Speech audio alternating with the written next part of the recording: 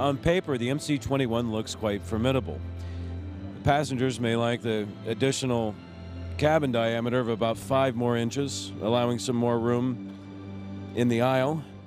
Irkutsk has also pressurized the cabin at 6,000 feet, slightly lower than the cabin pressure in the 737 and the A320. For airlines, the fuel efficiency of the MC-21 should be pretty good, with Pratt & Whitney state-of-the-art PW1400G geared turbofan engines and a highly efficient, lightweight composite wing.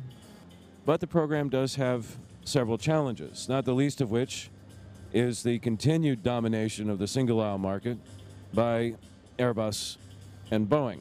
For the MC-21 to have a chance of being competitive, it can't just be good, it has to be very good. And Irkutsk has to execute the program on time. Another problem facing the program is politics.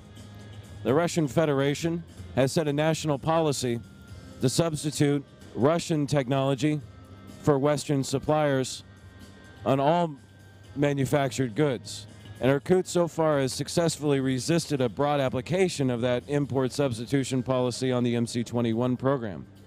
And Irkutsk is focused on certificating the MC-21 as soon as possible with the suppliers already on board so that they can deliver the first MC-21-300 to launch customer Aeroflot as scheduled right now at the end of 2018.